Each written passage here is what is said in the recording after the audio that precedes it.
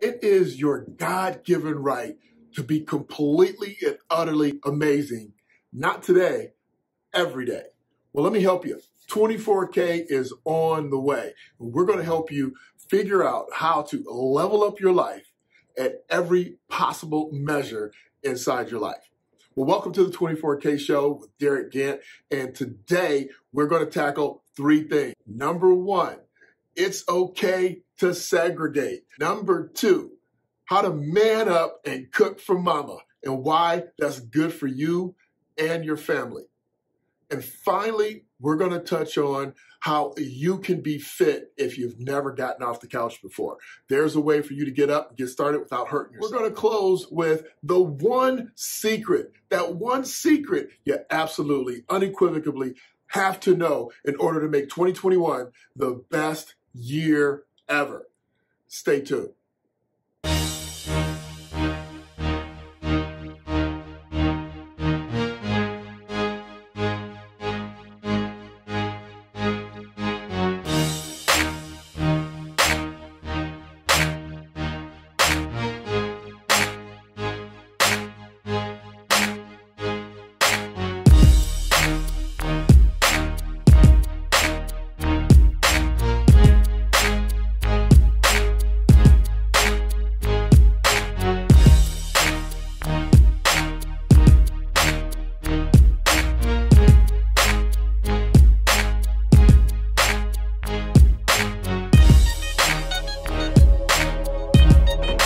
Great. Thank you so much. I'll see you soon.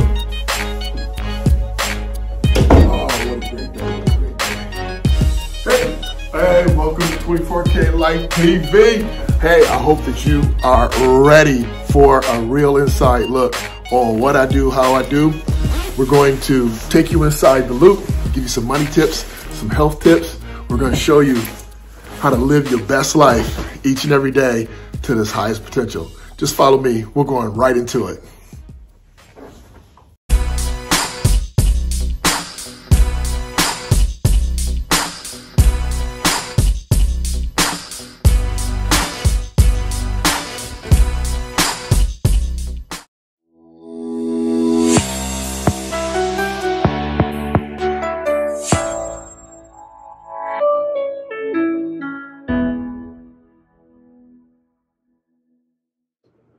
Hey, so what's going on in the news? Now, most of the time, I don't watch the news. I get as little information as I can to cloud my judgment and to just monotonize my day. But it's important to understand the basics, and I'm going to give you some things that are really important for you to understand regarding the markets, regarding your things that affect your daily life, just to give you some kind of feel for what you really should know if you're watching the news, what you can avoid and what you should know about. So in the news, it's important to know that obviously vaccines are out. The tier 1 providers have gotten them. They're already starting to dish out for tier 2 people. Believe it or not, there are 2 shots required. You get 1 shot, and then there's a second round, I think 4 weeks later, depending on which company, there's 2 provider companies, which company you get it from. So there's 2 rounds of shots. Now, the reason why I think that that's important or that you should know about that is that because you should be looking at the results. You should be looking to see what type of impact it has. Yes, for your personal health. Yes, for your global health. But what about investing in those companies? Is there an opportunity there? Just food for thought for you to consider. Always think about a mass diagnosis or a mass appeal held by a privately owned company might be some opportunity there. The other interesting thing about the vaccination is that a year ago today, Wuhan had the first lockdown of any major city in the world. 1 year ago today. I mean, time flies so fast, and right now, they've done the best job of locking down the COVID virus. They've had a small, setback, but for the most part, they've done really well, much better than we have here in America. But also to note is that China was the only major country or economy in the world to grow last year.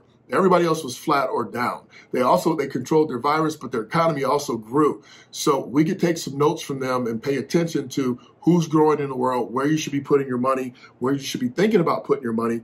But most importantly, we're going to talk a little bit later about how to get some money. So U.S. equity indexes are near or at their all-time high. So if you were to follow the age-old adage, buy low, sell high, that tells you most likely now's not the time to start your portfolio. Now's the time to take a look and see what's performing really well, what's not performing really well, what the world needs, what people need, and where you could possibly watch for a correction, or where you can watch to see what companies have always done well or doing well in tough times. And if we expect to continue with tough times, you might want to put some money in those areas. Also in the news, we're going to talk about the first of the year, right? It is the first of the year. Most people set New Year resolutions, and you want to get fit. You want to change your life. You want to set some goals.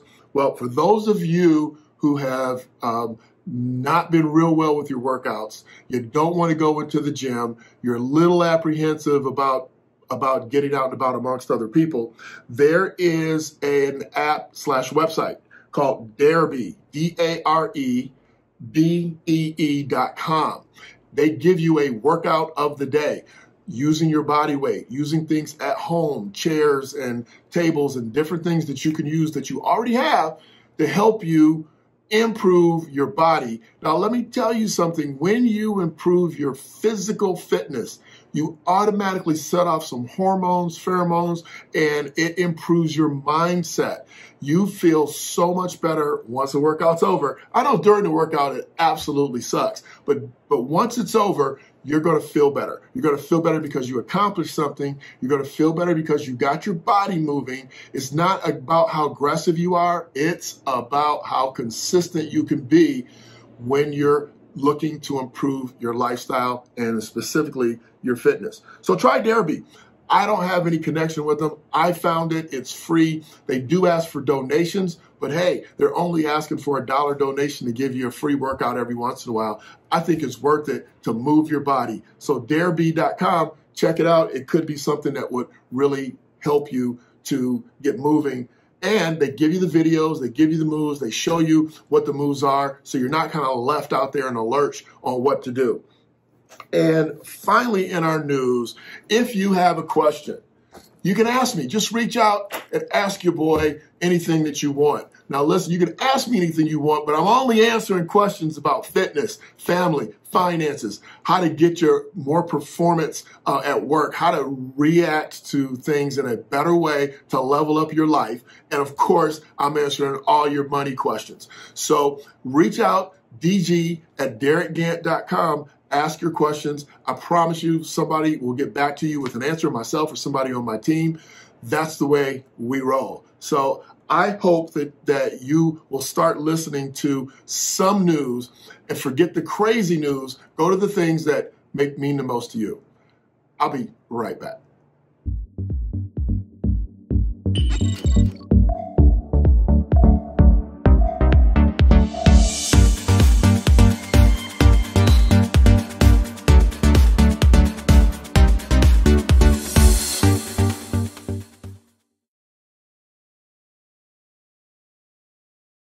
So today on the Real DG segment, what we're going to do is cook a lasagna.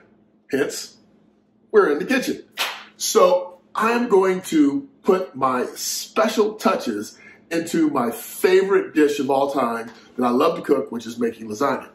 Now, the cool part and the reason why I chose lasagna was because I got a phone call from my son saying, "Hey, Dad, Mom, my ex-wife, wants a lasagna for her birthday, and guess who she wants to make it?" Boom, exactly. Now, I know, she knows, everybody in the family knows, I make the absolute best lasagna. Now, I will say that at one point, somewhere, there was a contest, a lasagna making contest between myself, my sister, and my brother. And needless to say, let's just finish the story with the judges cheated. I don't know if they were bribed. I don't know if they got extra dessert. But let's just say they cheated, meaning I lost. But neither here nor there, I still make a killer lasagna. Now, I want you to know that in the real deal, you always start off with making sure your area is spick and span. Now, I'm a little bit of a clean freak, so I make sure that I bleach everything down, everything's clean before we get started. And everybody knows that you can't start in a mess. You got to start with a really clean space. So the issue or the question that you should really be asking yourself is, why is he talking about lasagna? And why is he making a lasagna for his ex-wife? Here's the reason. I think it is vitally important in order to live a 24K life, to live your best life possible, that you have amazing relationships, that you have solid, good relationships, even with people that you no longer spend that special time with. So I have a great relationship, or, as good as you can have with my ex-wife. So I want to see her, it's her birthday. So I want to see her have a great birthday. I want to see her win. I want to see my son win. Me making lasagna makes everybody happy, except for my waistline. But I don't even know if I'll get any. We'll see if she shares. So we're going to make a lasagna. So the first thing is to get everything cleaned up. The next step is to make sure that you get everything you need from the store so that you get your special ingredients. Now, I get my ingredients from my grandmother. I was a grandma's boy growing up. So my grandmother was the head chef at one of the largest steakhouses for over 30 years in our area. So when she used to cook for the family, she would say, hey, baby, get me this pot, get me this pan, boil this water, do this, do that, mix that. And so I learned how to make lasagna, which is why I know mine is the best, even though the judges cheated. And so I've learned how to make a lot of dishes that most guys really don't know how to make or cook. And so we're going to pull all our ingredients together. And I've since added some since Grandma's passed away. I've kind of tinkered with her recipe. Couple things I'll tell you. I don't use ricotta. I use cottage cheese. And I use zesty, spicy Bob Evans sausage in there. It gives that extra zing. So we're going to make this lasagna, and we'll be right back.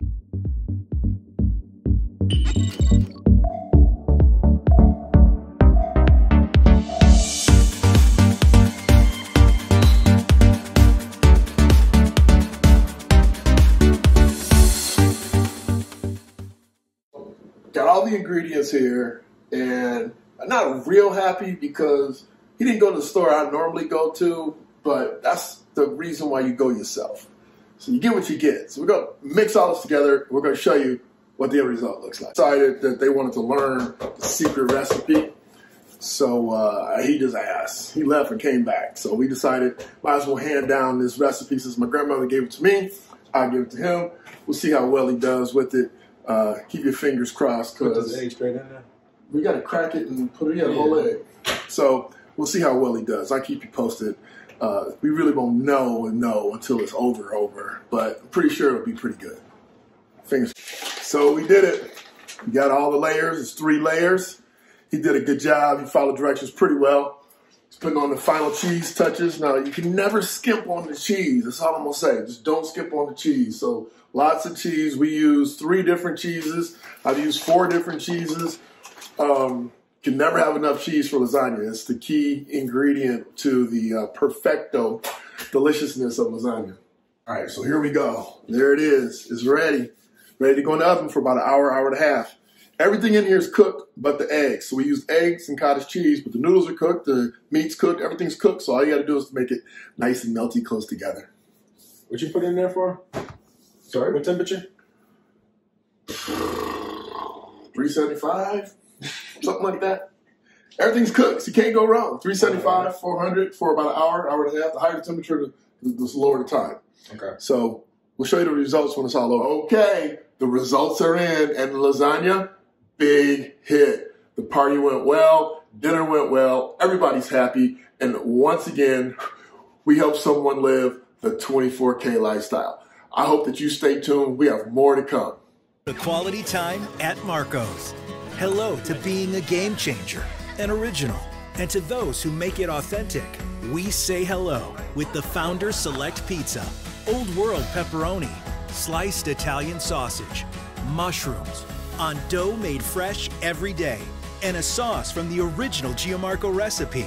Hello to an Old World original. Every store, every day, the Italian way. Hello, Primo.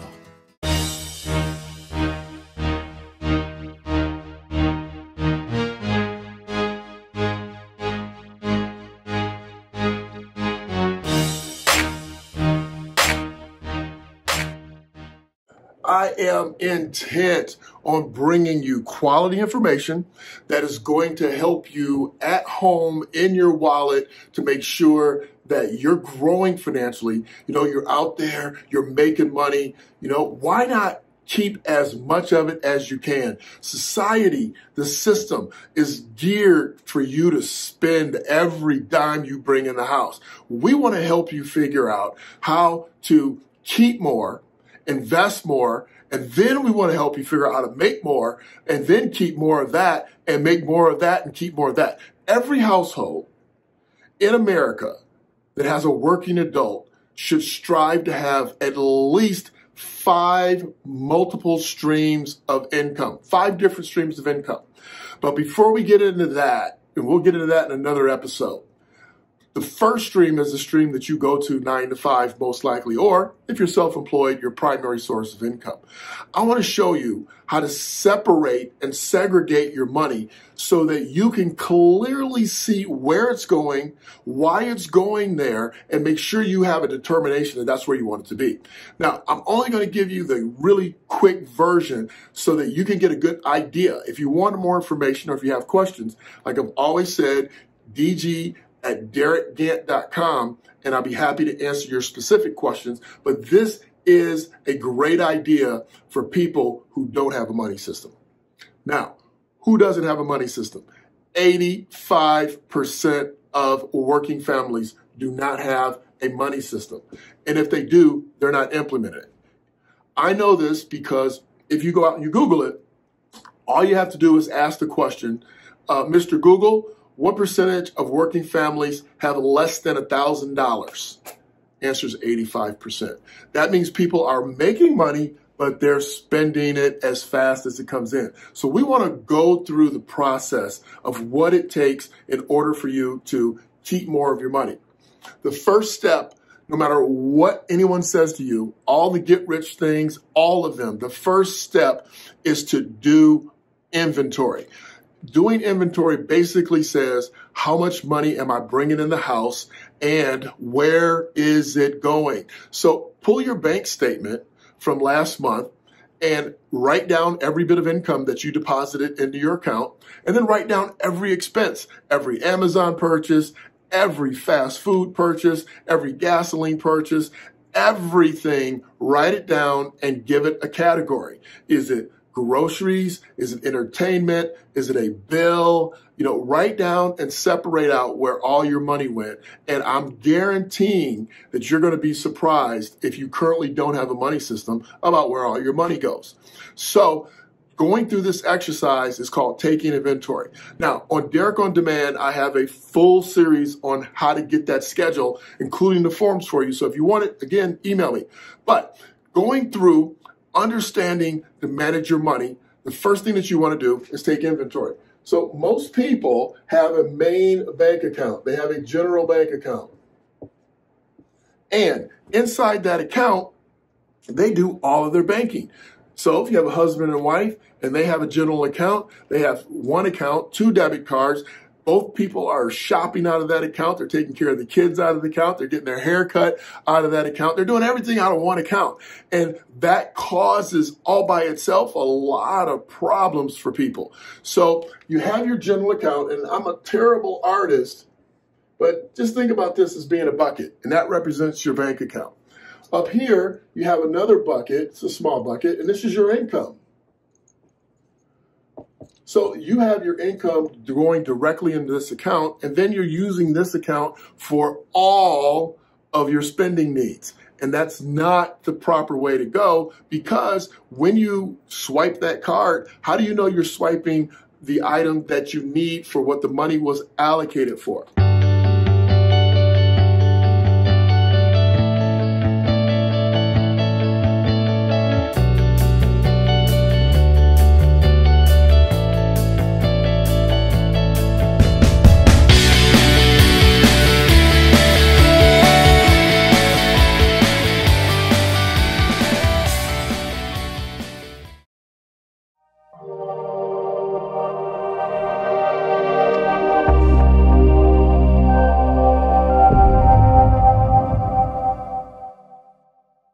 Every dollar has a duty.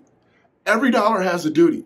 So what duty is that swipe going for the popcorn or the movies that you're buying? Is that for entertainment? Do you know that that's money for entertainment? Or is that part of your electric bill money or your car payment money? You know, are your bills being paid on time? I mean, there's so much that we have to go over. I'm just going to talk about why you segregate your money, because then we can get into how it helps you in another episode. So you have your general account here. It's the account that everybody uses. So what I suggest is that you label this account bills. Label that account bills. Use this account just to pay your bills. Then what you do is you tell your employer, look, I need some spending money, and you're going to do a little bit of inventory, right? So everything that you need for gas, food, and personal care, you're going to figure out how much that is and have that deposited per paycheck into that account. That simple solution will go a long way with you having more money at the end of the month. Now, it takes a little bit of getting used to. It's not something that you're going to set up right away. Some people say, well, I didn't know the banks would let you have more than one account. They'll let you have as many accounts as you want. Now, that does not apply to credit unions, but most bank accounts will allow you to have as many checking or savings accounts that you can stomach. Your employer usually will separate your direct deposit. So you can tell them, put $2,000 in this account and put $1,000 in that account, and you don't use this account for food, gasoline, or groceries. You only use that one. If you have a spouse or a significant other, then you do it for both of you. You have a hers and an his, or hers and hers, or his and his, or whatever you have, whoever's in your house. Like my son has his own spending account, so we have his and his. So depending on who's in your house and what their responsibilities are, you want to segregate your money. Now, if we kept going with this, you'll notice that we also have an account for savings. Now, most people have a Christmas club. Most people have a Christmas club. And most people's Christmas club has this much money in it. I mean, it's practically empty.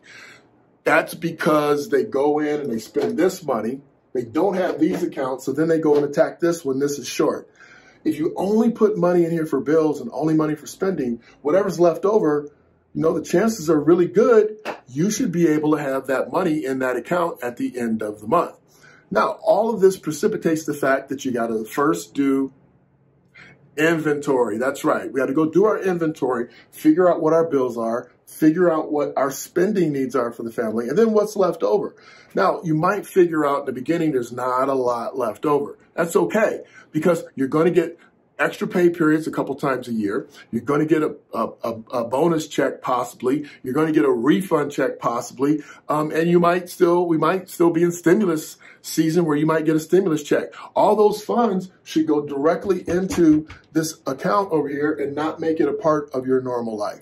For those of you that don't have this stream of income, you can't do this until you go and get more revenue. So I encourage you to do the best that you can. But those of you that are bringing in money, and this works for $100,000, $400,000, or $50,000. The system works no matter which way you're going. It's just a matter of segregating your money, separating your assets, separating your liabilities, and that way you make sure that you have enough resources to tackle everything that you need. So your money tip for this week, and next week we'll do a mindset tip. Your money tip for this week is to separate and segregate your money, and never forget that every dollar has a duty. So assign a duty to your money. This money is for the electric bill. And this money is for gasoline and groceries. And then you assign them a post. They go into the bills, they go into the spending, or they go into the savings. Now, one last little trick that I do for my clients and for myself is that all of my accounts are named. So when you pull them up on your phone or when you pull it up on your computer, it says bills, it says Derick spending, it says Devin spending, it says emergency fund money. Never ever touch this account. It doesn't say all that, but it says emergency. Okay. If you're going on vacation or travel and you need to set money aside, guess what? Travel, home repair. You can never have enough accounts, but give your dollars a duty, and I promise you, you'll never regret it. That's today's tip, and I'll see you right back.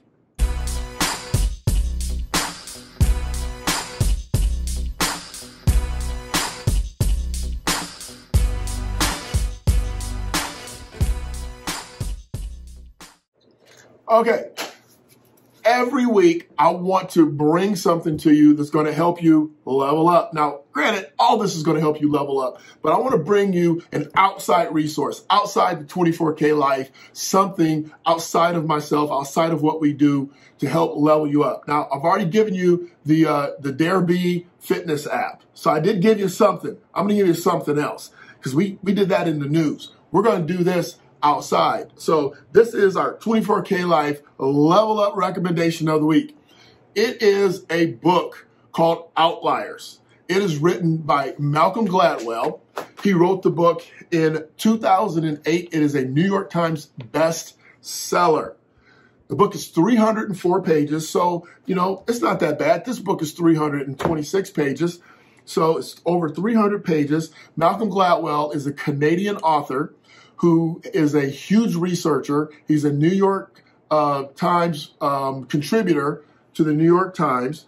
And there's a big difference between being, just so you understand this, there's a big difference between an Amazon bestseller and a New York Times bestseller. One of them, you can sell, 500 books in an hour and you're a bestseller for that hour. The other one, you need to sell over 10,000 copies in a week. Big difference. So this guy knows his stuff. So what's the book about? In the book, Malcolm discusses things outside of the norm, so outliers, things outside the norm that can make a big difference in you obtaining your success. And he goes through them. He came up with the 10,000 hour rule. He explains that in the book. In order to be an expert at anything, he discusses why it takes over 10,000 hours of focused intent. Something that you should really take a look at and learn and understand, even if you don't read the book. He also introduces and talks about the Matthew effect. The Matthew effect essentially is this. For people who have an advantage, maybe you're good looking, maybe you're really smart, maybe you're tall, maybe you got great communication skills, but for people who have an advantage, when they use that advantage, it helps them create an even bigger advantage. Now, it sounds kind of hokey, but listen, all they're saying and all he's saying is that if you have a unique advantage, you need to use it to get a bigger advantage. And the people that do that are the ones that rise higher and have a longer reach to reach back and help other people. In the book, he always also talks about the cumulative advantages that lead to success. The accumulated advantages that lead to success. He talks about changing your paradigm. And most importantly, the book is on Audible. I know you're busy. I know things are flying around in your life and you might not have time to sit down and read a 300-page book, but it's on Audible. So if you need to, reach out, grab it off Audible. I don't know if you knew this, but you can also get tons of books. Almost any book that's been on the marketplace longer than a year, you can get at your local library on Audible or in the paperback or digital. So you can get it right from your mobile device or your iPad or your PDA. Grab that and make sure you read it. But the book is Outliers. I highly recommend it. I read it a few years ago. Great book. It will help you to level up 24K style.